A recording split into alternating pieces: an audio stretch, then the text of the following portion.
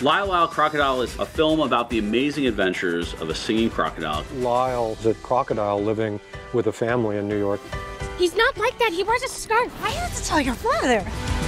Lyle was raised by a vaudevillian performer. Hello, I am Javier Bardem, and this character is Hector P. Valenti from Lyle, Crocodile. Javier threw himself into the singing and the dancing. It was incredible. Who wants to be safe? We're here to live. No, there's a crocodile in the house! There's nothing fake about Lyle. He is a real crocodile. But he's also hilarious. It was a big decision to let Lyle's humor come and his expression come just from singing and vocal performance. So we cast our dream casting, an incredible musician, the phenomenal Shawn Mendes, to be the voice of Lyle. I mean, it was a dream collaboration. Pasek and Paul are the most successful songwriters of their generation.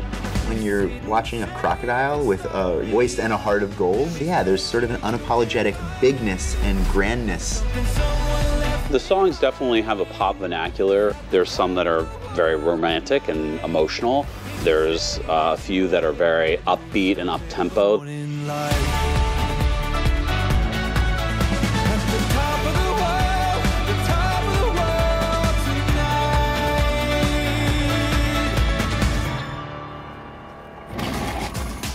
The thing is, it's not every day you see a story about a real man-eating crocodile that can sing and dance. It's a gigantic story.